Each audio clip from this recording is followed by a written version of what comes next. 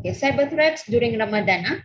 So we'll take a look apa saja example of cyber threats semasa Ramadan every year ni. Okay, example of cyber threats during Ramadan, of course number satu still hoax messages Even masa ni pun kita ni still receiving hoax messages macam-macam kan. So towards Ramadan selalunya ada yang membuka selalunya lah, contohnya ada yang membuka donation box kan selalunya. Ini fake donation box lah or apa saja yang berbentuk sedekah. Kononnya apa namanya untuk kan dibagi-bagi kepada golongan yang memerlukan lah. Satu di sana kadang-kadang ada yang kontak apa namanya kontak yang membuat donationnya donation charity ini, and then dorang sharing that information arah orang yang salah since it's fake donation. Okay, donation box.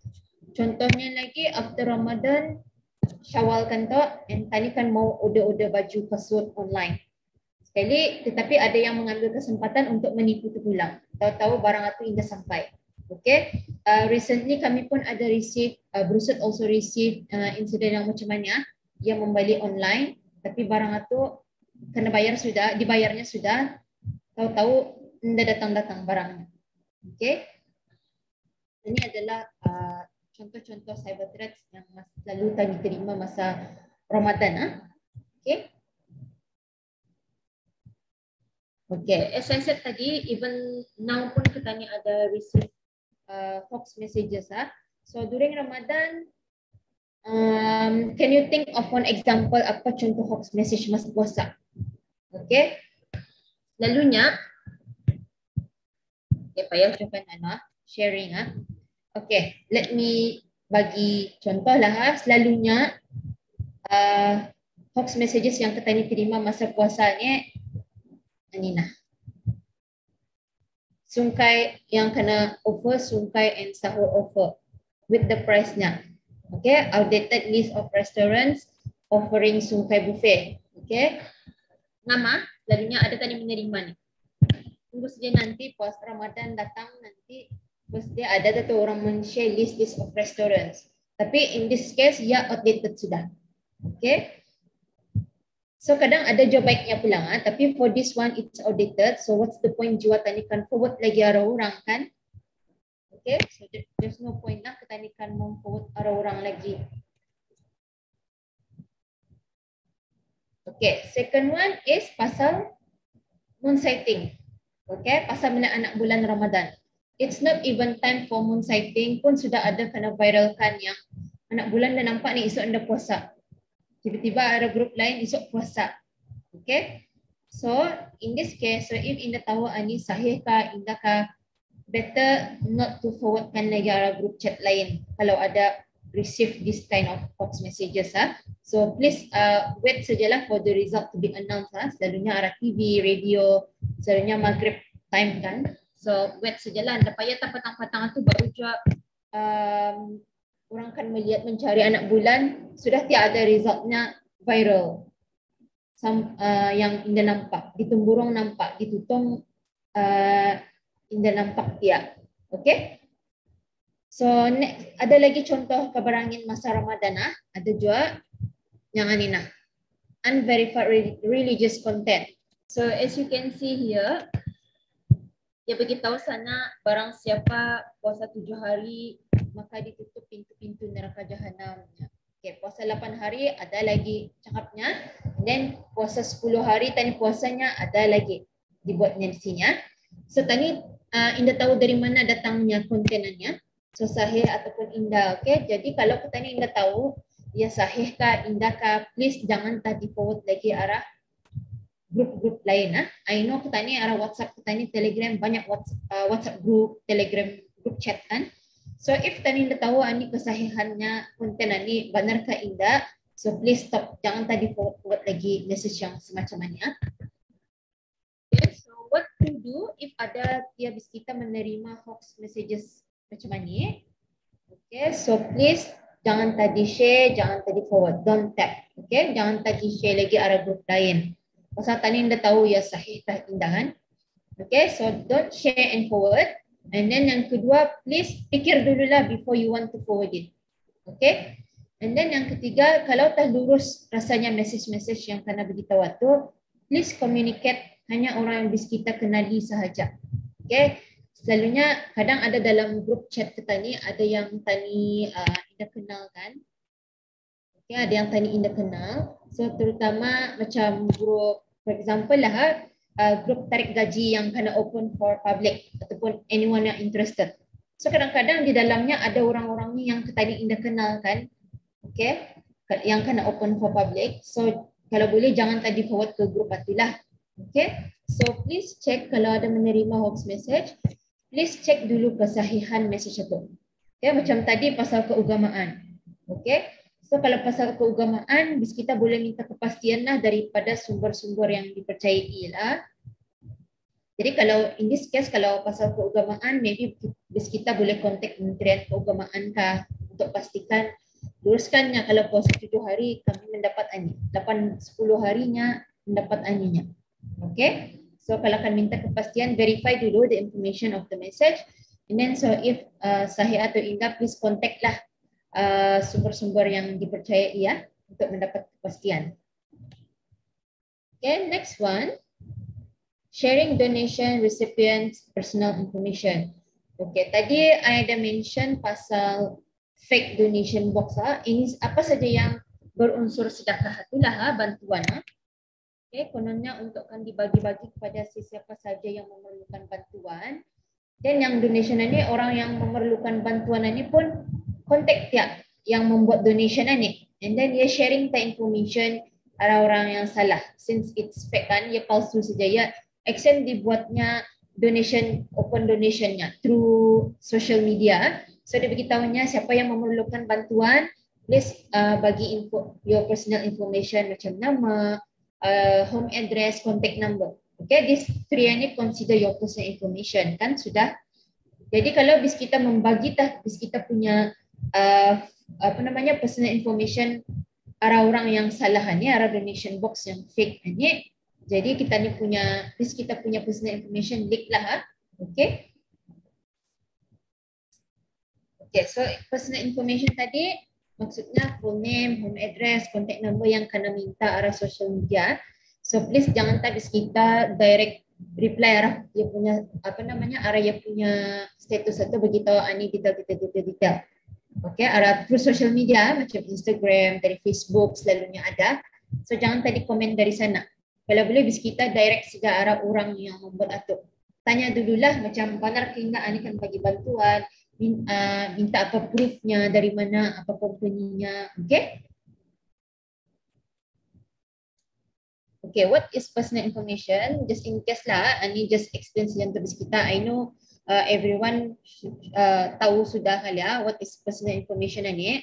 So inclusive of full name, your full name is considered personal information sudah.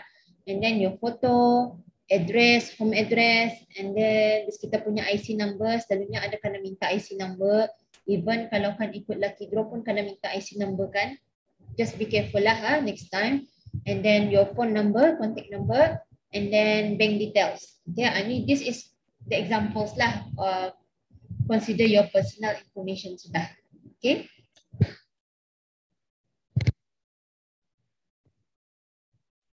Ini lah yang tadi saya said tadi, ini contoh message yang ada kena share last time.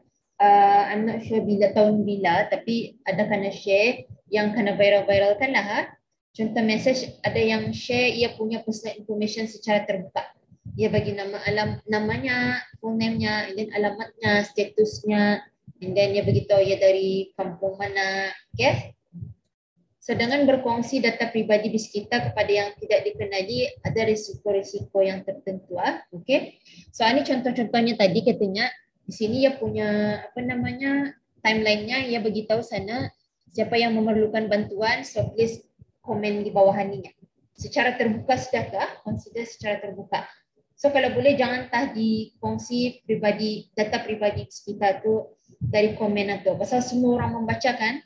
Okay, kalau boleh private message kah hari ya, kalau rasanya tentu kesahihannya sudah mengamani donation yang benar, kita memerlukan bantuan. Jadi kalau boleh kita direct PM lah, private message sejarah orangnya, okay? Arah profile atau Okay. Dengan berkongsi data peribadi yang hijau tadi, saya tadi ada risikonya. Okay, risk of sharing personal information seperti pencurian identity theft.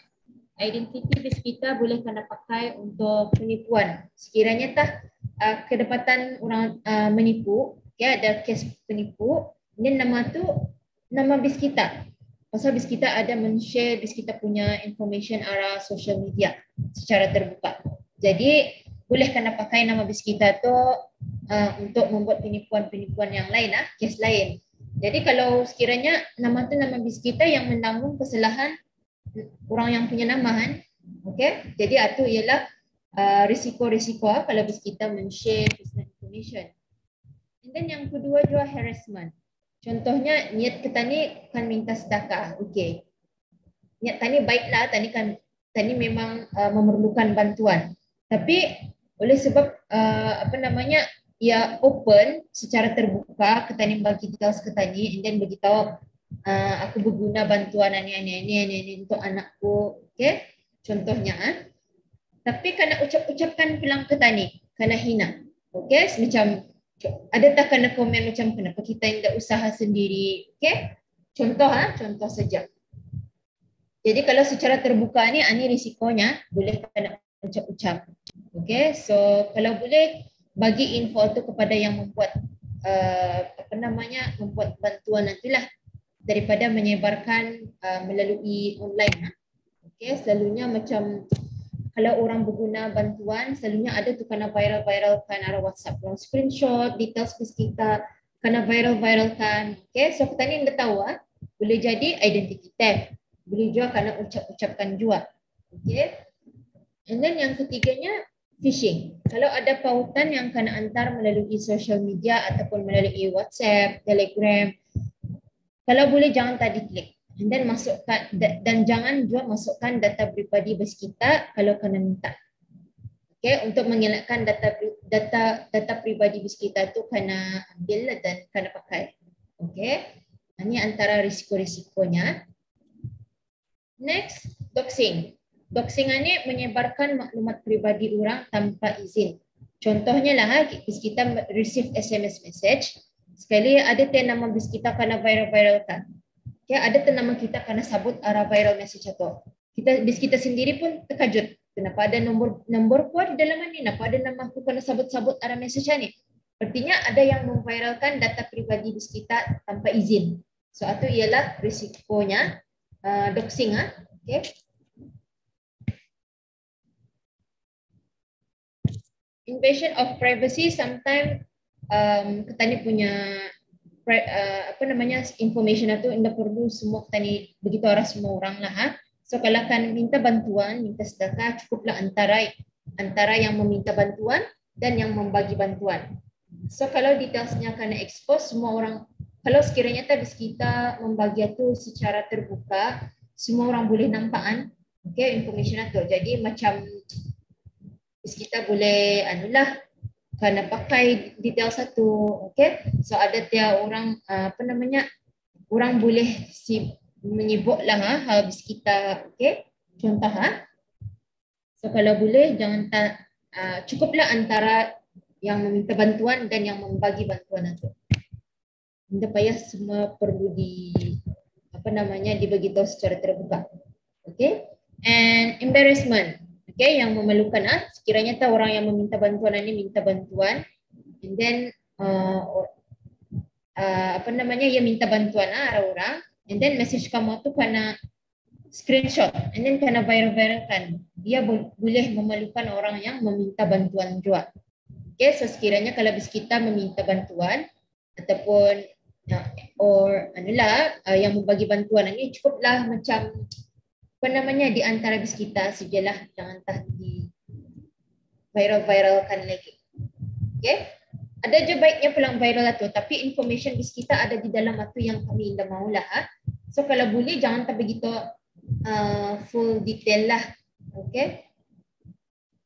Cukuplah maybe barangkali bis kita boleh beritahu ada orang memerlukan bantuan ini untuk family-nya, cuma itu sajalah. No need ada nama, ada home address, ada contact number, okay? Okay, for best practices, kalau boleh minta izin dulu. Jangan forward message-message yang mengandungi data pribadi orang tanpa izin, doxing tadi ya. So kalau boleh, kalau kan memang tani kesian kadang-kadang tani kan minta bantuan, tapi kalau boleh message itu kalau bis kita receive ada orang minta bantuan, jangan tadi viralkan lagi lah. Especially message-nya ada data pribadi orang. Okay, so kalau boleh minta izin dulu lah kalau kan mau menolong lah. Okay, so yang keduanya jangan sesekali kongsi data pribadi bis kita kepada sesiapa pun. Okay, ini memang kami punya best practices Kalau boleh memang tadi Indah mau sharing personal information dengan orang. Okay, so kalau boleh hubungi dulu organisasi yang membuat bantuan ini, yang membuat sedekah ini untuk mendapat kepastian dan kesahihannya.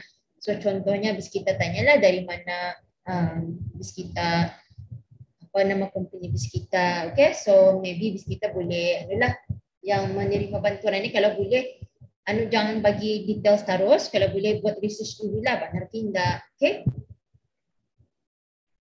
Okay. Next ialah online shopping scam. Okay, hari raya is coming soon. Okay, so selalunya tani kan mau baju hari raya, kasut hari raya, beg raya, semua mesti baru. Tudung raya, okay? Tapi bisa-bisa juga kalau bis kita kan online shopping, bisa-bisa. Selalunya banyak yang kena tipu lah. Okay, especially ini online shopping scam ini through social media-nya, bukan yang dari e-commerce website. Okay, so for this case, bukan saja masa Ramadan ini terjadi, even masa ini kami masih ada receive case penipuan seller-nya, beli barang online, tapi lepas bayar, anda sampai-sampai, and then orangnya pun hilang macam itu saja. So I'm sure ada yang pernah mengalami case macam ni ya. Okay. Okay, ini example-nya. Okay, selalunya online shopping scam ini selalunya terjadi melalui social media seperti Instagram, Facebook selalunya. And even pun masa ni dari Telegram pun sudah ada orang berjual-jual. Okay. So contohnya di sekitar ternampak iklan di social media yang menjual iPhone ataupun barang-barang lain. Dan nombor satu, harganya kena offer jauh lebih murah daripada harga di pasaran. Okay, yang orang tanya harganya ini masuk akal lah. Di kedainya harganya macam mana? Kalau yang bis kita jumpa iklannya jauh lebih murah. Okay, so ini example scam ni sudah. Okay, example lah possibility scams ada di sana. Okay, and then selalunya komen bis kita kena disable. Okay, so kena disable supaya customer tidak bagi komen yang negatif ataupun negatif feedback lah tu. Okay, selalunya kena disable. And then selalunya durang ada bagi arah stories macam contohnya arah Instagram stories, durang selalu men-show proof ataupun feedback lah yang kiranya customernya memang ada receive barangnya. Macam contohnya iPhone murah ni, saya beritahulah sana feedback customernya. Okay, tapi sebenarnya fake. Selalunya gambar-gambar yang untuk arah stories diorang ni, diorang ambil dari another source.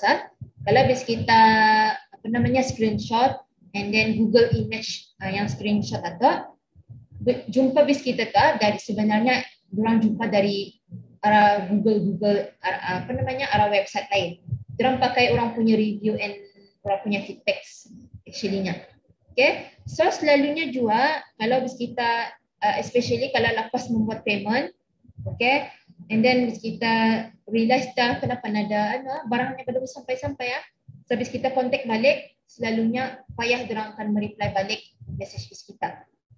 Okay, inilah contoh-contoh online scam yang masanya.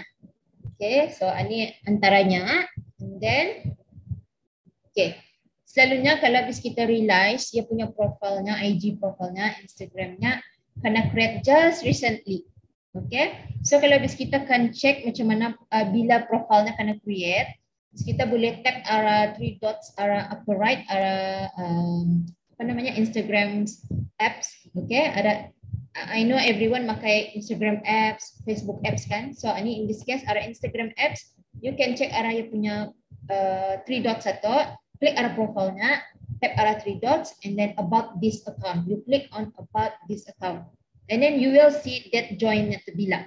So if you notice sana joinnya 2023, okay, possibility scam dah. Okay, and then review di storiesnya banyak, tapi accountnya baru berbuat. Okay, ada kemungkinan lah, ada suspicious di sana. Okay, so make sure check lah bila accountnya kena create juga. Okay, and then kadang-kadang juga skema ni diorang boleh tukar nama profile. If banyak tak kedapatan sudah seller tu menipu, skema tu senang saja. Ia boleh tukar username-nya supaya indah kedapatan. Okay, so kena tipu lagi orang. Okay, so make sure lepas ni berhati-hatilah kalau online shopping scam through social media. Ini okay. Selalunya kalau bis kita memilih sudah barang apa kan di order arahnya, arah online seller ni, and then ia bagi paymentnya. And then bis kita barangkali di sana bis kita masih berfikir macam balinda. So seller tu yang memang yang akan memajau tu supaya bayar. Okay, diorang akan gagas tu mesti bayar. Okay, and then selalunya juga fotos review satu, kalau bis kita realize review yang dibaginya arah ia punya story satu selalunya low quality tu, pasal ia mencuri dari another source, ia screenshot saja dari website lain, okay, atau dipakainya arah ia punya stories. Okay, so ini contoh-contoh online shopping scam. Okay, so apa yang patut dibuat kalau bis kita ialah mangsa kepada fake online seller ni, kalau boleh jangan di respond message-nya lagi. Okay, so please second one, please screenshot and send untuk jadi bukti. Okay, screenshot dulu. Okay, siapa tahu payment yang sudah dibuat itu boleh kena refund oleh pihak-pihak yang berkenaan. Okay, and then number 3, report user social media profile. Don't forget to report that user social media profile for fraud. Okay, kalau Instagram, bis kita agar FAQ Instagram beritahulah di social media ni, profile ni ada menipu. Okay, contohnya, you can report arah sana. Okay, jika sekiranya bis kita sudah membuat payment and then realize barang dah jual, kalau boleh bis kita after buat payment itu checklah terus dengan the seller tu. Okay, so jika sekiranya bis kita sudah membuat payment, report terus arah agent remit ataupun bank yang bis kita pakai untuk membuat the payment. Okay, pasal kalau bis kita transfer through remittance, ini kalau baik nasib lahnya, kalau bis kita macam lepas payment itu nanti habis kita macam trust nanti macam exchange saja ni, macam kena tipu saja.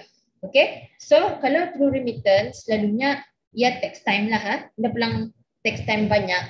It takes a day lah. So siapakan at least bis kita ada masa untuk men-cancel serta merta lah. Okay, so maybe remittance agent boleh balikkan balik duit kita. Tapi kalau sekiranya macam after beberapa bulan baru bis kita tahu yang bis kita kena tipu, atau chance untuk dapatkan balik duit bis kita tu is very slim lah. Okay, and then please do spare your time to filter your followers and keep your profile private. So please make sure follower bis kita tu hanya orang yang bis kita kenali and percayai sahaja. Okay, and then last one is to report the scam to the police juga. Okay, so jangan lupa juga report arah polis kalau bis kita kena tipu. Okay, pasal duit bis kita sudah kena ambil, kita dah tahu nanti secondnya lagi digertaknya tiap disuruhnya bayarannya ini kalau mau barang ini. And then diberitahunya dia ada tax nanti. Okay, siapa tahu so report terus arah polis if this happens. Okay. Okay, so kalau kan membuat online shopping, okay, best practices, please use official e-commerce website. Kalau boleh verify dululah website ini benar kita legitimate website dari brand ini. Okay, official website-nya. Okay, kalau boleh, kalau kan online shopping, kalau through Instagram, through Facebook inilah, kalau boleh jangan dibayar full kalau barang online. Tapi I know pulang some seller minta full payment pulang kan. Tapi kalau in this case macam contohnya kalau seller tu bis kita rasa trusted, so okay lah Tapi kalau usulnya macam mengorder lagi lama lagi datangnya, kalau boleh bayar deposit lah dulu if the item satu indah belum datang.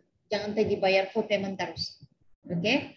And then jangan lupa jual read comments on the seller social media profile. Kalau boleh baca dulu komen-komennya. Okay kak, Indah kak. Okay? Mana tahu ada negatif komen ataupun feedback dari orang ramai dari public yang pernah membeli arah that website ataupun that seller. Okay? Okay. Recommend to use credit card instead of debit card. Okay? Kenapa? If credit card possibility of getting back your money itu ada, okay, lagipun using debit card ani to purchase online is risky. Pasal that is your main account kan, ada debit card atau duit bis kita dalam itu. So if the bank account details bis kita kena curi, duit dalam itu pun hilang. Okay, so please make sure you use credit card. Okay, kalau ada credit card, don't worry. Boleh pakai virtual card lah. Okay, some bank ada apa namanya pakai virtual card kan. Okay, kalau boleh pakai adalah virtual card anya instead of physical debit card. Okay.